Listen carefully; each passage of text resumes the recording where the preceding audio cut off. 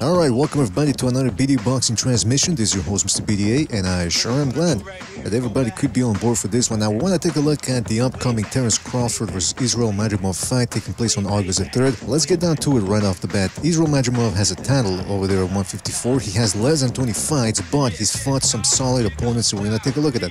The first thing that is apparent with Israil Madrimov is he can crack. I mean, listen, before we get to the skills and the technique aspect of it, he's got power. And that's something that you're going to need if you want to beat a guy like Terrence Crawford. You need to have physical talent, whether it's explosiveness, hand speed, agility, world-class reflexes. You need something outstanding to beat this guy, not just technique. And that's what Madrimov brings to the table. And I want to emphasize that he got off to a quick start in his career. In his fourth fight, he took on Alejandro Barrera, who, I don't know if you guys remember, but he gave Errol Spence, a young up-and-coming Errol Spence, a very tough fight. And I think it took Spence a couple of rounds to soften the guy up and beat him. Meanwhile, Madrimov comes in only his fourth fight and has an easier time against Barrera than Spence did. So right off the bat, he made a mark. I just want to make a note here, though, that he continued scoring some stoppages, but he fought a guy by the name of Eric Walker, who's more sort of like a fringe contender. Now, this was during the pandemic in 2020, and that should have been a stoppage win for Madrimov. I don't know what the referee was doing. It was one of the worst calls ever. Madrimov caught him with a whopper of a left hook, and the referee called it a slip and gave Walker a whole bunch of time to recover, but that should have been a stoppage. Anyway, Madrimov proceeded to beat him up and ended up winning a decision. He did go the distance against a very tough African by the name of Emani Colombo, who is undefeated. And then the other time he went the distance was when he fought a guy by the name of Rafael Igbogwe. But he beat that guy up as well, but couldn't stop him. So I understand some people look at it and say, if you can't stop those two dudes that I've never heard of before, how does he stand a chance to beat the great Terrence Crawford? Well, today we're going to take a look at how Madrimov beat one of his best opponents so far, and that is the underrated Michel Soro, a Frenchman. Long, tall. He's pulled a couple of upsets in his time. He went the distance, and he gave Brian Castaño a very tough fight, lost by split decision. He also lost by split or majority decision, I think, to Magomed Kubranov. That's another guy we're going to get to in another video because he's connected to Madrimov. And he also, like I said, he pulled an upset a couple of years ago when he fought Glenn Tapia. So this is a very tough dude. I mean, the guy can actually crack. If you look at his record and you look at his performance, the guy can crack. And so we're going to take a look at here at the two fights that Madrimov had with Soro. We're going to take a look at some of the strengths, some of the weaknesses, and how he tweaked some of that in the rematch. So let's get started. All right, so we're just going to take a look at here some of the highlights that I've compiled. And you can see right away here Madrimov moving quite a bit. See they're getting hit with a right hand, overextending there with that jab, overreaching. Not good. And you can see Soro, his style is classic style, well schooled, hands up. He's got a good sort of like a guard, turtle shell, not quite a turtle shell or earmuff, but see, like it reminds me a little bit of Ike Corte or Tony Harrison, the way he stands. And very well schooled, doesn't waste a lot of movement. Meanwhile, Madrimov there you see him overreaching there again, quite uncertain how to close the distance, moving a lot from those few jabs that that Soro threw. But here he starts finding his range a little bit. And you can tell that before he was overreaching, moving away way too much when Soro was throwing his shots. Now he's trying to find an opening here. He jabs, a little feint there, kept Soro guessing. Then another jab, then just a light tap there, throw his shot, and it sent him off for a left hook. Not the biggest left hook, it was half blocked, but he got there. So he knows how to create openings. He starts flashing that jab, although he took one jab as well. Again, overreaching here. There he caught him with an overhand right. Jabbing to the body now. But see that? Gotta watch out. Let's replay that here just in real time. This is something that he's gonna have to watch out for against Terrence Crawford. Like we mentioned before, the overreaching. But here he gets a little bit too comfortable here. Mid-range. Wide open here with that left hand extended. He's loading up on the right hand. A guy like Crawford, he has one of the fastest counterpunch triggers in boxing, as we saw against Errol Spence and against other opponents. He will counter with 3-4 shots, hard shots, as soon as he sees you overcommitting. So here, not only is he overcommitting, but he's way too open, like I said, in the mid-range. Gets clipped with a cuff there with a shot. It lands his own shot, but then it just stays there, allowing Soro to get his pound of flesh back. Can't risk doing that against Terrence Crawford. Now you see him here trying different things. He's jabbing to the body, jabbing upstairs, throwing rights downstairs, coming in with overhand rights. He ate a shot from Soro earlier. See, he's tapping the body now, so he's getting a little bit more relaxed seemingly. but he still doesn't seem all that comfortable. There are a lot of excessive movement there. Let's just have a gander here. Rewind. See, they're wide open there, a little bit too relaxed, lack of guard. Here he jumps in, and look at that. He sort of, what's he doing here? Jab to the body, and then sort of he tries to go for a clinch, then thinks twice about it, gets tangled there. You see that in between the legs, and then decides to go for a clinch. Good defense there. Starts settling down a little bit more, eating some jabs, see the lack of guard. But look at that, see that? This is what I like to see as we look at some of his clips here. Like I said, he throws different punches from all angles, and he starts improvising, he starts looking for an opening, and then finally here, not only is he throwing all those shots that I talked about, he's going through the guard with a lead right uppercut. Risky, but effective. Now earlier we saw him tapping the body, now he's actually going there with some power shots, left hooks. But see again what exactly is the point of all that wasted? So again, he starts doing well here, is about the 4th round here, but look at that, see again, what is this? Steps back, see how he spreads his feet, changes angles, and just runs away. But I mean, what's the point of it? That's a lot of wasted movement. And Soro is not the type of guy who's going to chase you down, so there's no need to be moving excessively like this. He's another lead uppercut, but again, look at this. More excessive movement. I mean, yeah, it looks flashy, you're showing you got foot speed, you got explosiveness, but what's really the point? Look at that, and look at Soro's not wasting any energy. He's just following him around saying, okay, yeah, I mean, we're still early in the fight here. But you see there, Madrimov starting to pump that jab. They're getting into a jabbing contest, but Madrimov here, as you can see now, attacking from all angles. Good digging that left hook, digging 2 body shots downstairs, gets hit with a right hand here.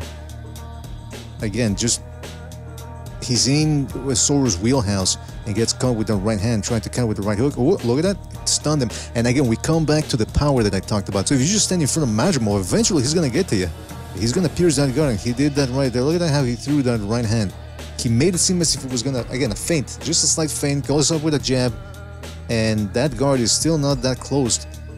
And he lifts the elbow, drives it through, boom. And you can see there, it did the stanky leg a little bit, as they say, and tried to go for the stoppage. Jabbing to the body, countering with a left hook there, did Madrimov, but notice that he got cuffed behind the head as he landed that, got put in place, and got caught with a nice right hook. And then look at how badly he reacts. He gets caught, and look at how much he ducks. It's a lot of distance for him ducking. He felt that. He's jittery. He's not that comfortable yet. He's uncomfortable, even though he hurt Soro. And this is really a big step up for him, which might indicate why he was so disconcerted about what was going on here. As you can see here, he's eating some shots there. Although now he showed a guard earlier, but then look at that, boom, another booming right hand, got through, opens up. Soro goes like, yeah, that didn't hurt me.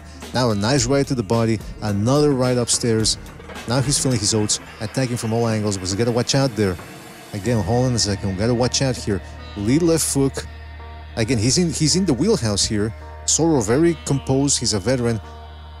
He blocks the left hook, and Madrimov just stands there for a slight second, and oh, he was lucky he didn't get caught. How did he? Yeah, he blocked that left uppercut by extending his arm. See that? That's you know, if Soro would have came back with a right hand, could have caught him, and he doesn't want to stay there admiring his work like he did here. Not against Terrence Crawford. No cerebella. Now he comes back with some jabs, eats some jabs. Again, they're still a close fight here, despite the fact that Madrimov's starting to take over. Again, excessive movement right there from Madrimov, gets hit with the right hand, eats another jab, they both exchange jabs. Now he starts opening up with combinations, but look at that. Again, he goes back to that straight right to the body as he was earlier. I mean, now it's good technique and everything. Look how his legs are in space, his feet are in space too much apart, or too far apart. He goes into with the right hand to the body, but as he's coming back, he's in place there and in range to eat a nice, compact, untelegraphed right uppercut from Soro, and he's not gonna want to eat too many of those from Crawford. You give Crawford those type of chances, he will counter. He will counter. Let's fast forward here to the ending of the fight, and I believe it was around the 9th round. Again, Madrimov, I thought, was winning, but it was a difficult fight for him. He never really seemed comfortable there. He's just trying to bust through Soro's guard, which I can appreciate if you got power and the other guy's just blocking shots. And oh, there he wobbled him. Follow-up attack. Now, I must explain what happened here. The bell had already sounded, and essentially, these are just free shots. And then the referee inexplicably didn't hear the bell, apparently, and thought that the round was still going, and so he ended the fight. That the bout remained a TKO. This was in 2021. And, you know, yeah, Madrimov was on his way to winning it, but it was a very close fight, and the fact that the round had already ended, it should have been a no contest, really. But they decided to do it again, this time in 2022. And now we're going to see whether Madrimov was smart enough to make any changes. So now comes the rematch between Madrimov and Soro, and you can see that Madrimov, right off the bat, putting more pressure, more confidence here as he's jabbing right from the get-go. You can see he's dropping his hands now, but as you're going to see later on here, see he's going to guard now, landing more jabs from the get-go. He's winning the jabbing war. More composed, no longer moving excessively or jittery. Look at that. He's now, you know, people compare him because he looks physically, he looks a little bit like Golovkin, and facially too. Now he's looking like Golovkin from a pugilistic standpoint. The way he's jabbing, the way he's standing there, see that? He's got the, no, hold on, here, he's got the guard up. Chin, I wish he would tuck that a little bit more, because see there, he does get hit with it, with that jab. If he would have tucked his chin in a little bit more, it would be bouncing off his forehead. He would also tighten up the guard a little bit, but as we're going to see later on, minor criticism here. No longer eating as many jabs as he was. Now Soro's thinking, okay, this guy's improved something. He's not giving me the openings as he was in the first fight. Now I gotta start creating some by going downstairs, going behind the guard. Here again, we're talking about Madrimov's power. So he's been jabbing downstairs, jabbing upstairs. Now he comes in with the lead left hook. Soro puts up the earmuffs, and boom, that right hand breaks through the guard. And just another little example of Madrimov's power. And then he goes back to stabbing that body with that jab. Notice the stance there. Look at Madrimov, more aggressive now. And one of the reasons why I argue is that he's more confident now is because he's got a guard. A guard will do wonders for you. If you're confident that you are defensively responsible, it will change things dramatically. There, he's dropping the hands a little bit there, but he tried to go for the 1-2. Some feinting. Soro coming in with the jab. Look at that. Madrimov still sticking to the usual diet of shots, straight shots to the body and jabs downstairs. Now here's something I didn't like though. Let me rewind it here. When he went to that right hand to the body, see he overextended a little bit. Crawford's going to create those types of scenarios where he's going to bait Madrimov into punching and then overcommitting and then countering. That's what he does. That's his MO. Crawford, that is. And here again, see that? When he dips down, that's good to go to the body. But if he does a little bit too often, see that? Boom, he threw the jab.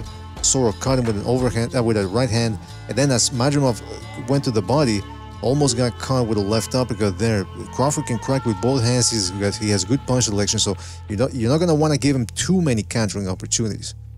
Maybe even avoid exchanges early on. Good left hook there from Soro, trying something to keep Madrimov honest. Again, that 1-2 from Madrimov, going to the body with the 1-2 as well. Feinting, good defense, jabbing.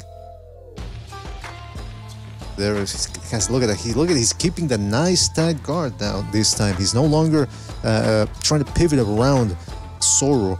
A little feint there from Soro.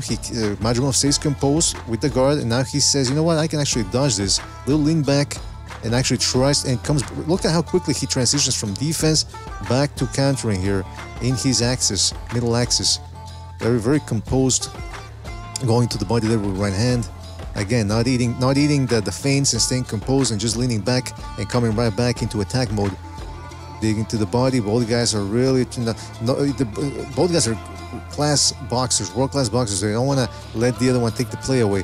And now look at that. See now, again, as soon as he starts getting comfortable, now he starts firing those body shots, slips the jab, and goes with a left hook right under that elbow there.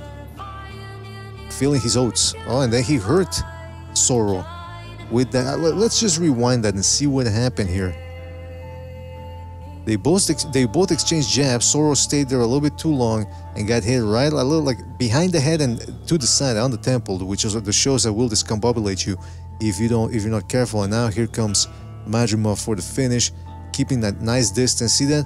This is what I like to see from fighters, when they can pressure but they still remain in position. They don't go nuts. So he hits him with a good right hand. Look at that, loaded up on it, breaks the guard, and then keeps him in place there and just steps back there. Doesn't run, doesn't allow Soro to stay away. There's Soro trying to counter back with an overhand right. Madrimov still here confounding and confusing him.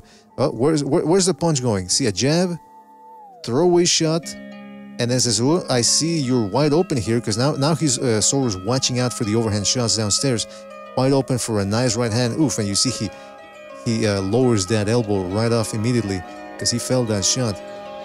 Nice composure here too from Madrimov, coming forward, slips and parries and slips the jab, dips down towards his right, uses that elbow to sort of keep Soro in place there, especially since Soro's got those earmuffs. So if you place the elbow there, you're effectively blinding him and keeping him in place.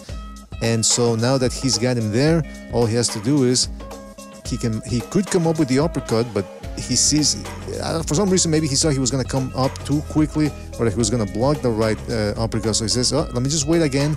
Another feint here. See that? That's why you throw body shots against the guy who puts the earmuffs up. Look at Soro. Oh, he doesn't know where the punch is coming from because of the feint. So he thought last minute it's coming to the body. No, it's coming upstairs. And he, good composure there from Soro, trying to counter as soon as he got hit. But also a good job from Madrimov, no longer staying in position there. He dipped back as soon as he landed his own, and then he stays in place, continues pressuring, three-punch combo. Look at that. See, now he's switching it up. Beautiful combination here. He's putting pressure. He's not back foot bitching it. Coming forward, touch with the jab. Madrimov, Soro no longer knows what's coming, so it's a throwaway shot. And then a nice stabbing left to the body. Pins him on the ropes, actually drives him back, propels him back, off balance here for Soro. And then a right hook right behind the guard. And then it comes back to cutting off the ring and putting pressure. Another right to the body. And then upstairs right away. Body shots, ate a body shot himself, but look at that, again, stabbing to the body with those throwaway shots, setting up those body shots right behind the guard. There he ate a shot. Now this is something, again, though, we can see that Madrimov is more composed, more defensively responsible than he was in the first fight, but he's still, there's no such thing as a perfect fight. See there, he's trading with Soro there and stays there a little bit too long.